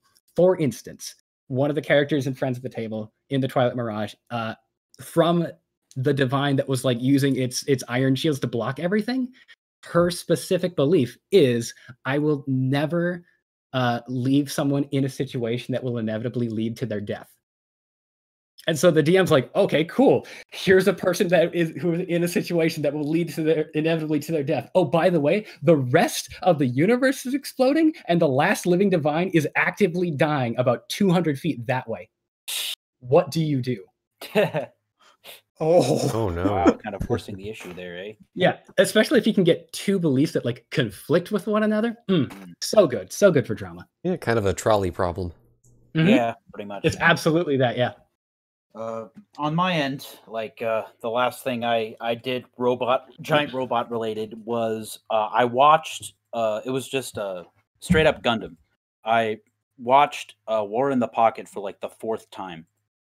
I watch War in the Pocket, like no joke, like every 6 months. It's like what's one in of those the pocket? What are they fighting over? It's like one of those shows where these are rare for most people, but like you can just keep coming back to it like all the time without it never gets old to you. And for me that's War in the Pocket, which I don't know. I know Peter and I, Mr. Raccoon over there, actually watched it with me one time. So I know he's seen it, but I don't know about anybody else. Not yet. Listen, there's small children in the pocket. That's what they're fighting over. They're fighting over a bit custody. They're fighting over a bit of land in a long forgotten 20. I want to do like at some point like a whole podcast on War in the Pocket. Like there's enough material to cover. It's a 6-episode OVA. It was made in '89 as the 10th year anniversary for Gundam. And it's really like it lacks most of the look at the cool robots of like 98% of all other Gundam series. It's basically just a war tragedy. Like yeah, there's like 2 mobile suits in there, really. There's 3. There are like technically 4 fights, and all of the fights look fucking amazing. Like they have a ton of money poured into them. And it's 80s, so none of it's computer generated, and it's all like you can see every gut, every tube, every gear in like every robot that's on screen. Let me see the tubes. Pretty much, it looks great. It's also mostly from the perspective of Xeon, which is not very common in those series. But it's really, really good. That's another recommendation for me is War in the Pocket. You can find the sub just floating around on YouTube. I would recommend the dub if you can find it. in a completely legal way, of course, that will in no way impugn my character by your accessing of it. Of Yeah, course. it's all hypothetical. Yeah. It's in We Minecraft. only do legal Hypothetically. things here on the Farcast, all right? But the dub is really good. And I if I talk about it like anymore, really, I'll spoil it, which is like a bummer because it's really good. So just go watch War in the Pocket. Fair. All right, that's fair enough. Find out what is in the pocket. This is true. Well, What could be so interesting that it causes a machine gun to disappear into a pocket? that's definitely It's- the question of the week. Pocket. The reason that Okay, it's called War in the on- Pocket is like a meta commentary of sorts. But Yeah. whatever, just watch it. Yeah. On the note of just like really nice mecha animation. Pockets. Yeah, with pockets. What is like everyone's like favorite example of like just like really solidly done giant robot animation, either in like games or films, media, whatever? Like what was the point where it's like, yeah, that is a 2-story building and it is running at me? Yeah. Honestly, I'd say, not to sound like a broken record here, but the fight scenes that are in War in the Pocket are like the weird thing about Gundam is that they go out of their way to basically show that the robots are lighter than they look and almost kind of float around, even when they're not in space. Yeah, they're really zippy most of the time. Right. But in War in the Pocket, like they do, you know how like most big Gundam-y fight scenes have A like million missiles flying around everywhere and laser beams. they have typical anime pacing where there's like a lot of jobbers getting blown up, but the main characters have plot armor, and even if they're going to die, they're going to be a cool guy and then die, right? In War in the Pocket, the fight scenes in that, everybody's a jobber. There's no plot armor. You just get fucking gatted. Like there's this Federation mobile suit team is going to jump down from a nearby ship onto this colony. They've got it's like they had 2 gun cannons and a bunch of GMs, and one Goff just nukes all of them before they can even touch down because they're really vulnerable because they're just kind of floating down slowly. Nothing that happens in the pocket leaves the pocket, kid. They were trying to leave the pocket. We can't have that. We can't have them see outside. This is Plato's pocket. So I'd say it's less like weight because, it's floaty, but it does floaty really well. It makes you feel like they're kind of, it gives you a good sense of their presence, I guess.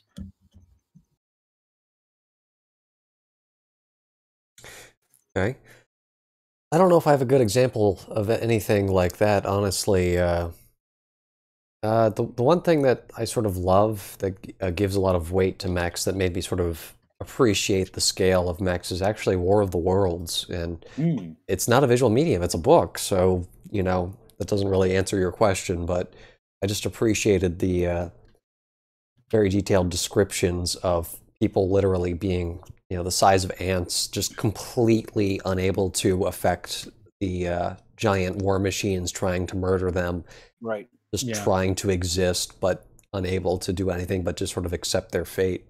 Real anti-colonial hours have begun, yes. The HMS Thunderchild fired its guns at the tripods. Its captain reached inside of his pocket. He found a Gundam inside. He found an entire war and he threw it at the aliens. Oh god. I was going to make an animation about the Thunderchild fighting the tripods, but I couldn't do water right. Well, I seem to recall in the book, it fires a couple volleys, it kills one, and then it dies. Like, Yeah, pretty much. But, I can stretch that out to 2 minutes. Fair enough. Oh, they're giant robots. They take a while to put down. Yeah. You There's gotta a watch out for really this heat rays, bro. there's a really good comic. It's a one-off. It's just one comic, done by this one guy. I'm sure if you look it up, like it's a War of the Worlds comic, and it's the immediate fallout. It's like 10 years later, and essentially, Britain has reverse engineered all of the Martians' tech and is now taking over the entire planet. Yeah, that's actually a movie. They made one a few years ago. It's trash, and I love it. That's unfortunate. I don't know if it's like adapted from the same thing, but if it is Garbo, that really is unfortunate because the comic is super good. Oh, is it? Does the comic have Teddy Roosevelt? I don't remember. I read it so many years ago. It's got like a mostly orange color palette, so it's really weird looking. But like there are cars, but all of them have spider legs because they got them from Martian tech. I Like think that's in the movie. Yeah. that is probably based off of that comic. I am sorry to hear that it's Garbo. Oh, because the original is really it's good. very cheap, but I honestly enjoyed watching it so much just as someone that grew up reading War of the Worlds and who likes giant robots. Because they put it's almost all traditionally animated besides the robots. And the humans have reverse engineered their own tripods, which are kind of cute. And the aliens finish their flying machines from the end of the book. So there's air battles as well. And every human that gets hit by the ray gun, they lovingly detail them disintegrating. It's great. I love it. Real talk. Look out, Martha! My Ford prefect is going to step over you.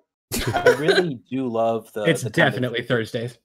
Like I know that this is kind of tropey and to some extent like power fantasy-esque, but I really do like the tropes where humanity just like fucking finesses whatever alien they're going up against. Like they just totally trick them. They freak their beans. They outmaneuver them, even though they're like otherwise completely outgunned.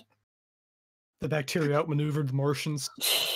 Well, like what was the thing? It was like, sir, we're up against this genetically bred warlord who we can't beat Khan. We'll never be able to outmaneuver him. Have you tried going up? Yeah, that was really stupid. I don't care if like that movie is considered really good. The idea of some genius war commander bad guy just forgetting about the third dimension is really stupid. See, I actually kind of buy it for this reason. Say like in The Expanse, right? In the sci-fi epic The Expanse, we have Martians who are trying to colonize their planet, who they've literally never lived in an environment in which they can't immediately see the end of their surroundings, right? So it's either the end of their ag dome or like the space helmet that they're wearing when they have to go outside. So the first time one of these Martian characters gets to Earth and she sees a horizon, like she sees an ocean and she sees the edge of the world, like her brain kind of malfunctions and she can't walk for a few minutes. Like it's totally outside of her realm of perspective. Like So, it's like just super extreme agoraphobia, essentially. yeah, and so like I do kind of get it feels like a cheap move, especially on like a writing thing, especially for someone that's supposed to be so smart. But I don't know. I feel like if I was doing that, it would be like someone is using colors that I have never seen before and is now painting with them, and they're kicking my ass with it. Right. Yeah, I think the idea is that like Khan was like a ground commander in like the eugenics wars or whatever, but he was never a spaceship captain. So he's like, "Let my spaceship forwards. That will stop Captain Kirk." Yeah, I always But kind of then he saw it doesn't as realize that Captain Kirk is above or below. The reason why it's so hard for World War II Germany to strategize against the Americans is that you'd have to assume the Americans have a coherent strategy in the first place. Yeah. Checkmate, Nazis! Yeah. Yeah, I sort of always saw Khan as being so overconfident and greedy and vengeful that he just doesn't really listen to his own better sense. Yeah, it's also like it's like a highly classically trained musician who runs into someone who like is an absolute rookie, and they're doing things with a violin that the classically trained musician like hadn't even considered as a possibility, right? Because no one told them no. That's a fun dynamic. I want to see what I want to see now is like a buddy cop story of that, where someone who's like incredibly competent at their own thing, and another person who is also like gets the job done but does it in like an unorthodox way. Speaking of that in Star Trek, have you heard of the alternative solutions to the Kobayashi Maru test? No. So basically, Kirk's famous for having cheated, and he Right. just rigs the whole simulation. But there are two other people that won the Like, Kobayashi legit beat it. Maru, and one was a Klingon, and his solution was, instead of going into enemy territory to rescue another ship, he just shoots the ship and blows it up and flies away. And now he doesn't risk interstellar war, and he lets those people die a graceful death because they get blown up. Well, And the and other does one, well.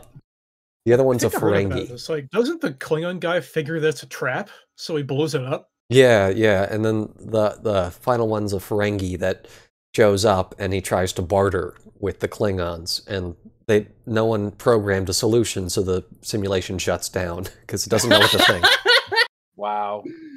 That would be Um, so easy. Just like basically have the Klingon scream at them and then shoot at them. Like that seems like it'd be pretty easy to program if you were like a holodeck aficionado. It's funny, so I'll Listen, let it It is slide. funny. I will give you 20 bars of gold pressed platinum. Yeah. That's These like- people's lives. That's like the perfect example of, like, you can have all the quality testers that you want for your software, but as soon as you release it into the actual public, that's when the real beta starts. Yeah. They will find shit to break that you hadn't even dreamed of. All right, listen, MechWar Online. I'll give you 3 slips of platinum if you let me pass through this wall and attack the enemy on the other side. Well, clearly the way that you actually win the Kobayashi Maru test is, 1, instead of a spaceship, bring a Kit Fox, and 2, put the entire simulation in your pocket and just take it home with you.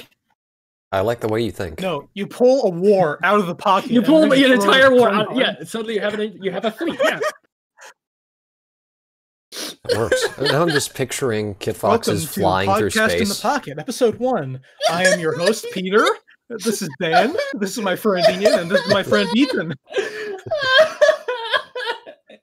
Today we'll be talking about putting things in your pockets, like war, and Star Destroyers, and battleships.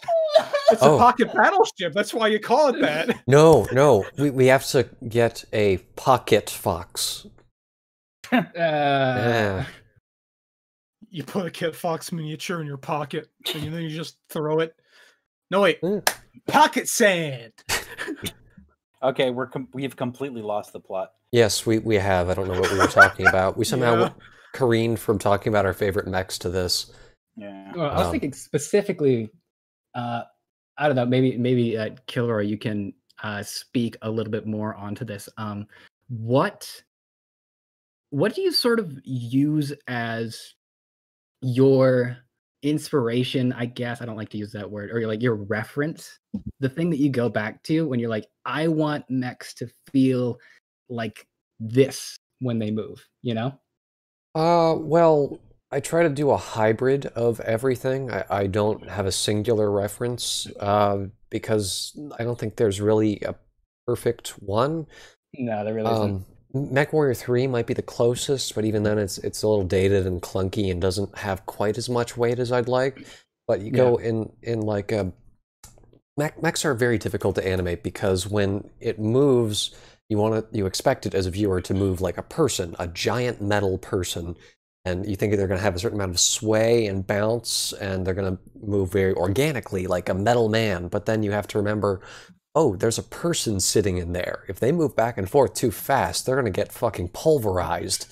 So you have to tone it down a little bit.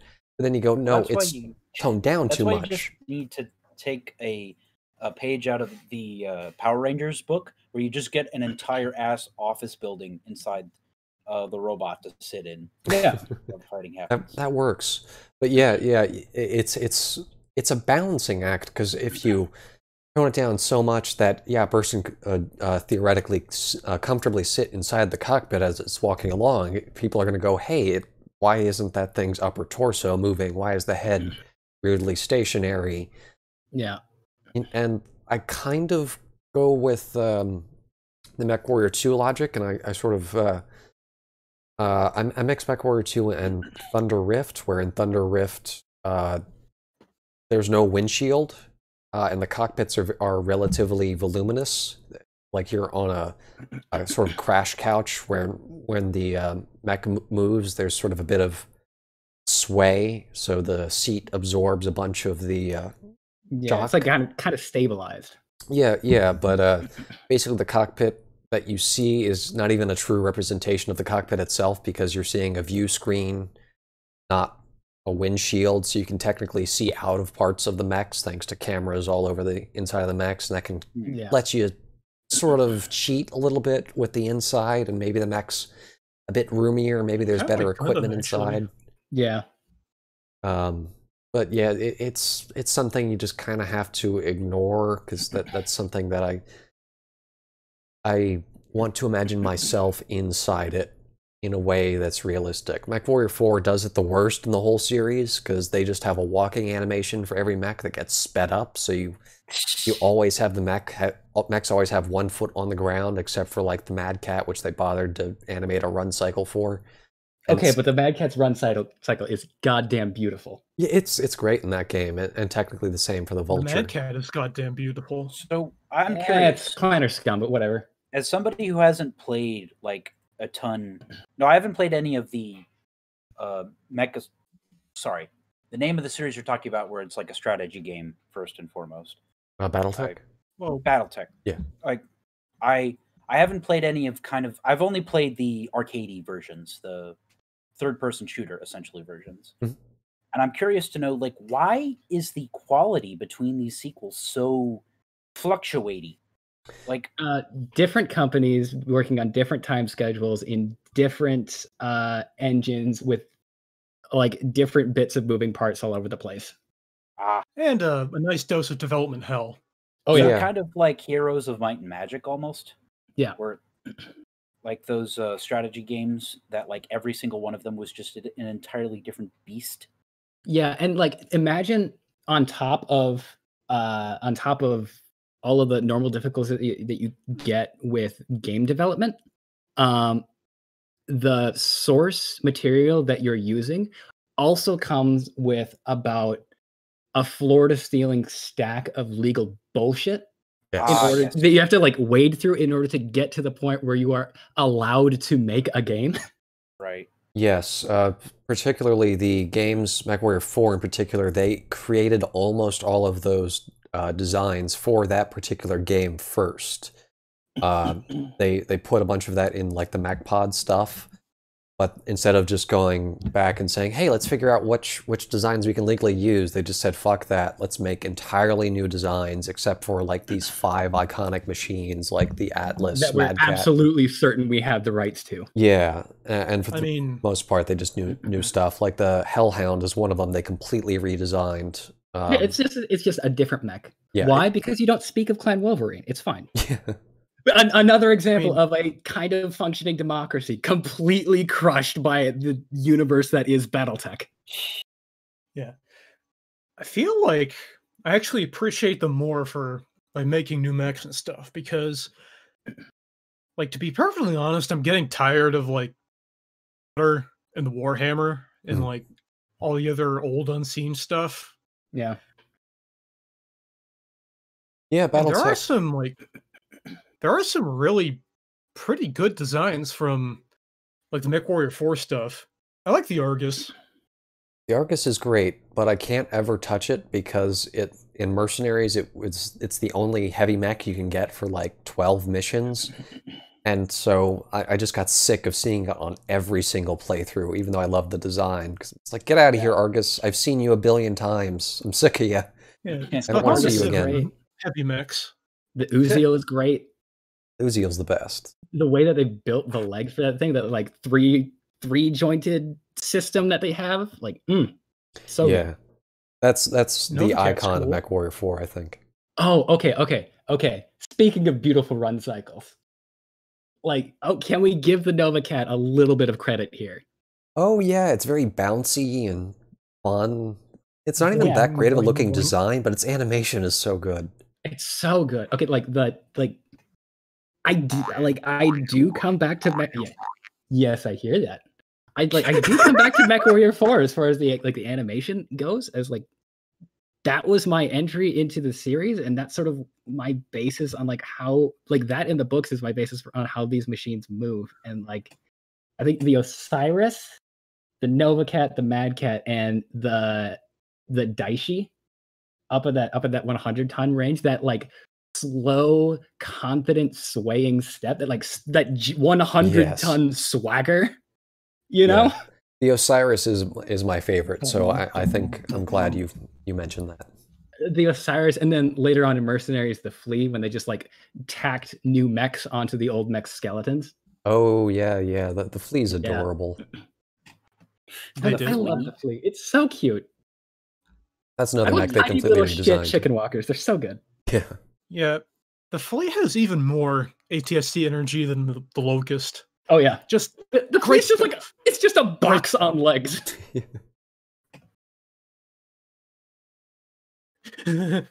Run fast! I am Flea. Run fast! Run! Shit! Run! Shit! Go! Yeah. Well, I Yeah, the one thing that's like part of my basis on like what I reference or like have that sort of image in my head when I'm trying to like make one of my own mechs move. And the other one that I try like the weight scale changes between mechs, meaning that the movement is going to change between them, meaning that each mech is going to have its own particular personality in the way that it moves. And so like the light mechs are going to be like really fast and really skittish. And I kind of I know my dedicated haters of the YouTube comment section are going to continue to roast me on this one, but I do kind of feel like medium mechs move a little bit more humanoid-like than you would necessarily expect them to. But then as things get larger and larger, the general reference that I go to is actually not robots at all. It is 2014's Godzilla. Yeah, I can see that.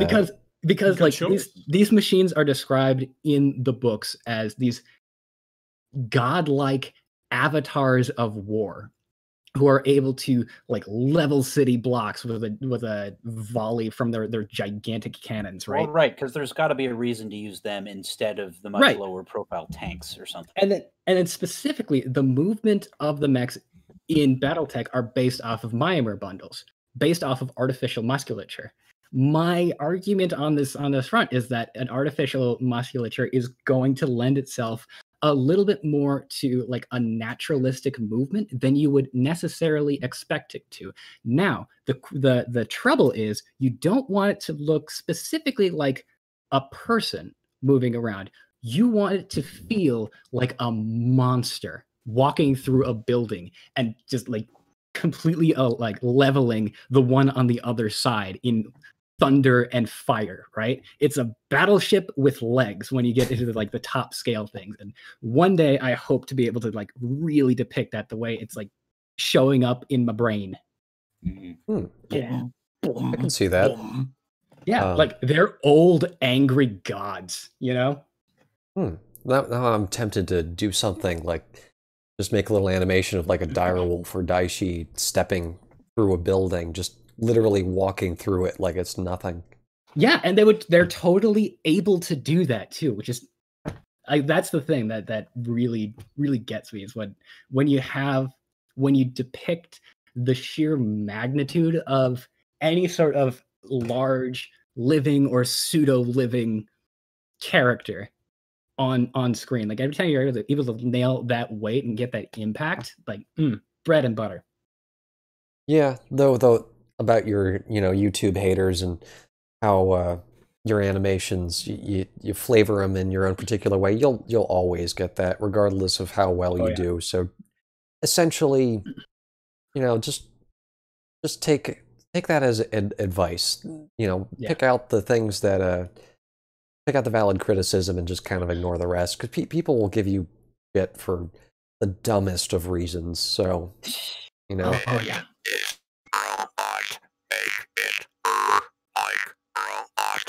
Exactly. I will get angry at you. But yeah, like my most common comments is I get shit like, oh, you're clearly a inner sphere favoritist. That's why you always let the inner sphere win. And then I'll get like, oh, you're clearly a clan favoritist. You always let the clan win. Like, guys, I've almost tossed a coin for every video. You watch my stuff, I almost always let the other side win because I think part of what, you know, when you're making an animation, it's important to sort of not know who's going to come out on top. That sort of creates a bit of tension. Gotta get some like dramatic tension. Who knew? Yeah, so oftentimes I'll start an animation and not know who's going to win. What's that? Yeah. I think it's dramatic tension is a type of breakfast cereal or something. Dramatic tension is the opposite of setting up a show like One Punch Man and like then not building up the villains first. Yeah, no, I think it's like some type of crunchy thing that comes in boxes, dude. I don't know about this. I think the most common the most vitriolic complaints that I've gotten is the mechs are too big, they're moving too fast, they're sliding around all over the place. This is bullshit. And a couple of those I do get, especially on the older ones. Like before I had started doing things in Blender. Things were I wasn't able to draw that many frames. Sorry, guys. You can either make this look smooth or look like a storyboard. It's like big heavy mech fights takes a lot, like it's very work intensive, especially like on that particular like medium. I'm trying to get better. I'm trying to like find a medium. I'm working on it, guys. We'll get there. The second one that I still find hilarious is the people complaining about the dude drawing a katana in the MechWarrior Revival trailer. Oh god. Oh my god, the amount of shit that I have gotten for that. Like there's like that crowd of like BattleTech grognards that are like, oh, I probably am digging my hole now. Well, they're grognards. There's fucking god, That's fine. Dig the hole. We can't have like anime bullshit in our tabletop game that lifted anime designs.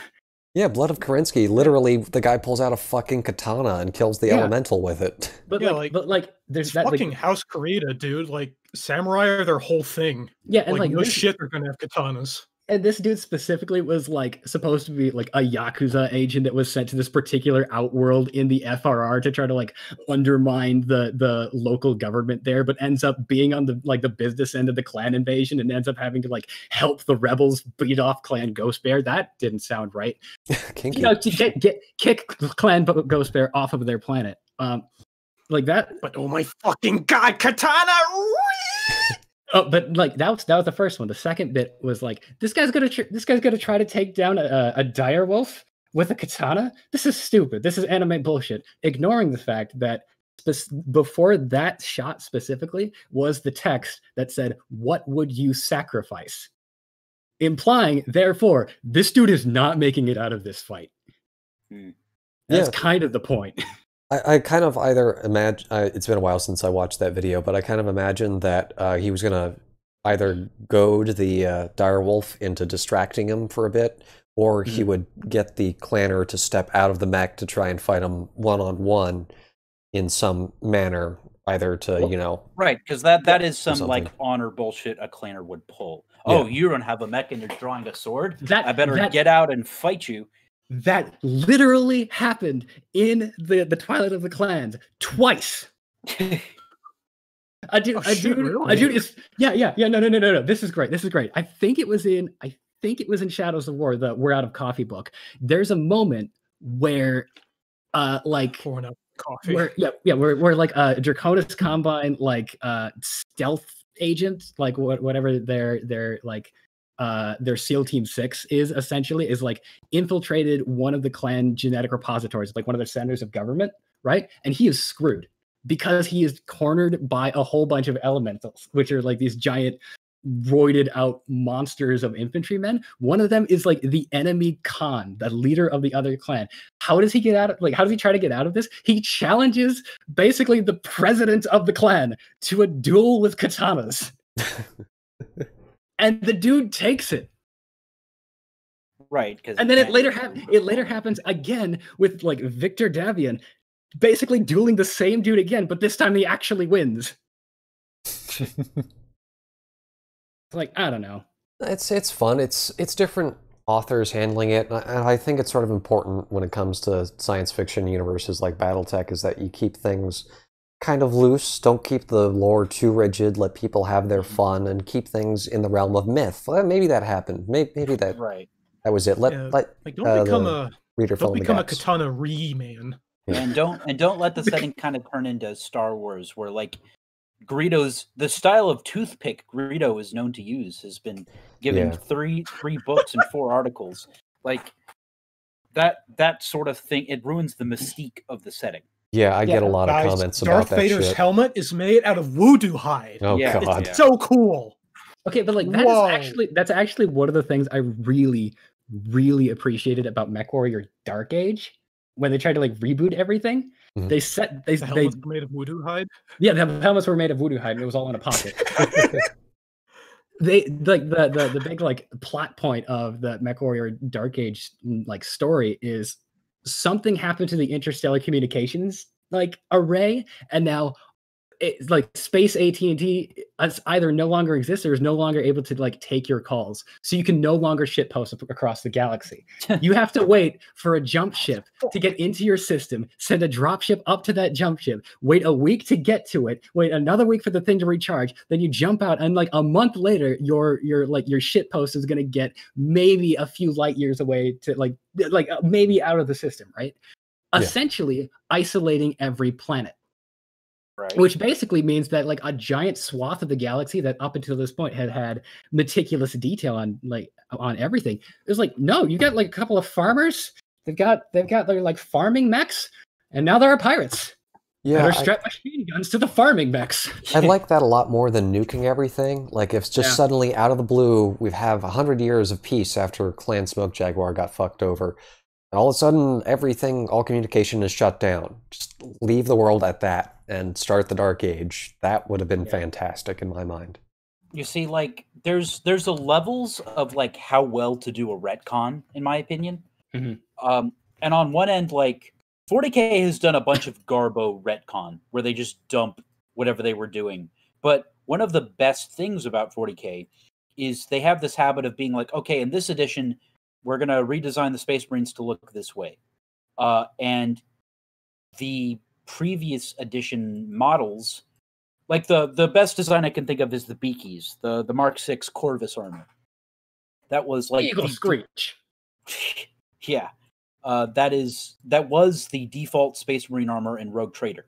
Mm-hmm. And when they redesigned them in the early 2000s, or no, not the early 2000s, the 90s, to have the Darth Vader grills. Like the Bionicle face? Yeah.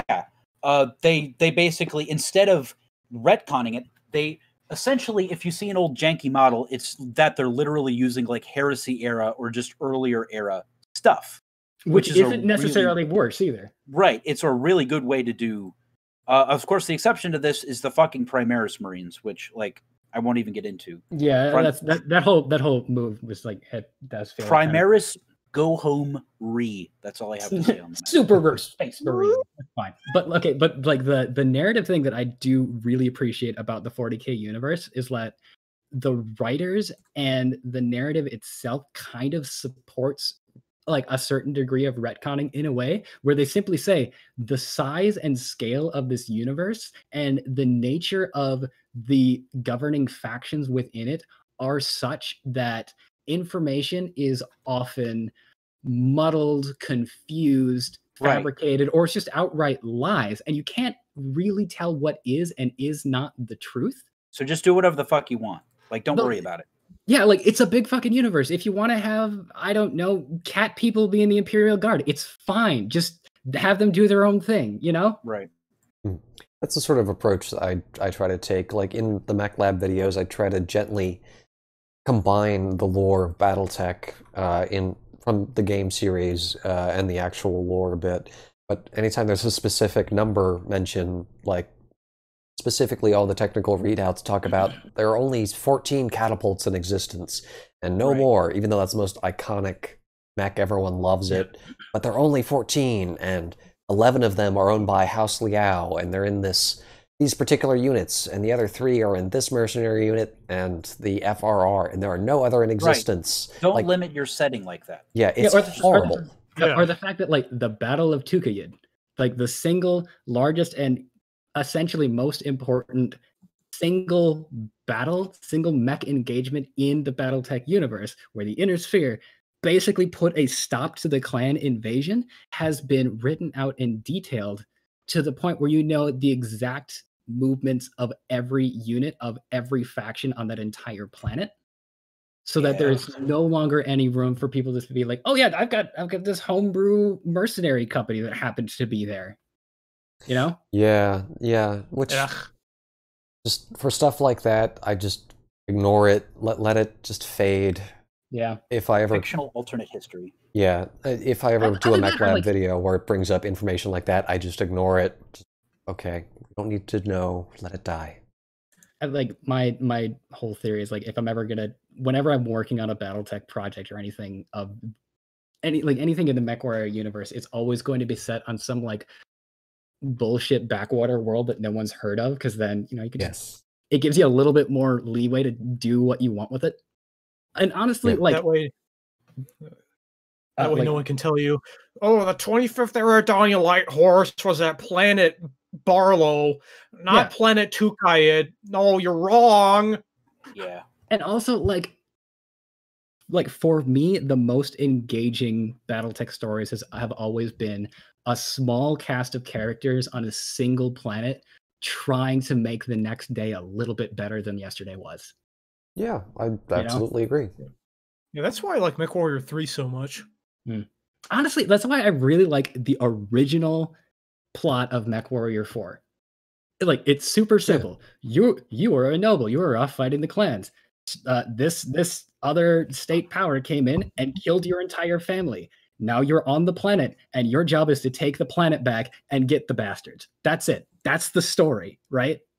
And like, I do appreciate the like galaxy hopping that MechWarrior 4 Mercenaries did, but the original, like MechWarrior 4 Vengeance, the original game had it had an air of like place to it, in which like you're still just like transitioning between level, menu screen, level, menu screen, level, menu screen, but it's framed as in you've set up your forward staging base on this planet's moon. Okay, now we're able to move into the Arctic. Okay, now we've taken out the communications array in the Arctic. We can move on and start like liberating the factory districts in the desert. You start like move through the planet itself as you're moving through biomes, and it feels like you're actually taking place by place, different continents and different specific locations on this world. It feels a little more real, a little bit more lived in.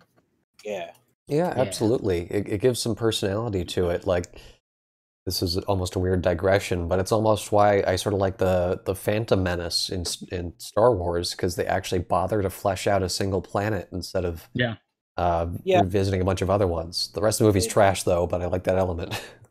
Right. Okay. Wait. Duel of Fates. Well, John Williams, he's not part of the movie because he does everything well. Yeah. It's a given that he does a good job, except for maybe in Rise of Skywalker, because no one remembers anything from that movie. Well, apparently, what I've heard is that for the sequel trilogy, like particularly the Last Jedi, not the Last Jedi, the Rise of Skywalker. Sorry, I'm mixing them up because apparently that's how forgettable these movies have become, or like how intertwined they've become. Apparently, John Williams' original score, the one that was sent to the Academy as like for your consideration for the Academy Award for that movie. Basically, none of it was used, and he wrote like 3 hours of original music that no one has heard before. That kind of reminds me of how this is a bit of a digression, I guess, but Blue Oyster Cult wrote the entire, Blue Oyster Cult wrote most of the album Fire of Unknown Origin for the heavy metal movie, and they only ended up using one song from that album, and it was one of the 2 songs on the album they had not written for the movie. Yeah. Or like 2001: A Space Odyssey. where they just went with also Zathura, however you pronounce it, and the dude who wrote the score, an original score to the movie, I think I'm remembering this right, didn't find out that they had replaced his entire original score until he was in the theater watching the premiere. Oh fuck! Where's my music? Yeah. He's just looking over at Kubrick while this thunderous classical piece is playing. Like, what the fuck? It reminds me of that lady who What the fuck, dude? wrote the original book of Mary Poppins, Mhm. and it was apparently like based off a real nanny that she had growing up that like really changed her life. And she watched it in theaters and like whenever the fuck that came out, when she sold the rights to it. And in the original book, which nobody's ever read because like who would, there's no magic at all. It's literally just like an emotional story about a girl bonding with her nanny and becoming a better person. Well, And- the magic was love anyway. It's fine. And she basically comes out of the theater and says something to the limited vocabulary 80s effective, I can't believe Walt Disney raped my childhood. Like, God damn. it's like, so adaptation is just a crapshoot. Or it's or Yeah. like the guy that was the original rubber suit man for all the Godzilla movies, walking out of the 1998 American Godzilla movie, saying that thing on the screen, that's not Godzilla. Does it have his spirit? Yeah. Yeah. Okay, but like, Speaking of- like, let's look back at it. Like the CGI, specifically the CGI for the 1998 Godzilla movie, was not bad for 1998. 1, 2. The soundtrack for the 1998 Godzilla movie is actually amazing, and no one remembers it. Yeah, like I'd Yeah. say that even there are some like rather poor pieces of media that have really good aspects to them. But because they're otherwise forgettable or poor, they never really get the time or attention they deserve. Kind of like hoarding those moments. Yeah. By the way, hate to interrupt, but I think this podcast has been going for like at least an hour and 50 minutes. We're at the So 2-hour mark in Yeah, about 90 seconds. we need to wrap this up, I think. Yeah. Yeah. Okay, so I think I might have a wrap question for everyone then, if that Sure. helps. Yeah. What is the thing that you are working on right now, if you can like, of the things that you can talk about that you are working on right now, that you are most excited for? I guess I'll start since it's my channel and I actually have a project. Just to procrastinate, I started farting out a little Star Wars animation, and I started tinkering with some cinematic effects to try and make it really look like the original trilogy. And so far, it actually seems to be coming out really well. And the best part is, I have 4 minutes of footage, and I started 3 days ago. Oh, hell yes. Planes, man. Yeah, dude. Fewer points of articulation. Yeah, it's fun. So, what All right. are you working on, other guys? I guess I'll go. Go for it. First of all, I'm probably going to do some voice acting for the Star Wars animation and, whatever comes after that. But also, I'm currently working on like writing this book, this story, this novel, whatever. Yeah.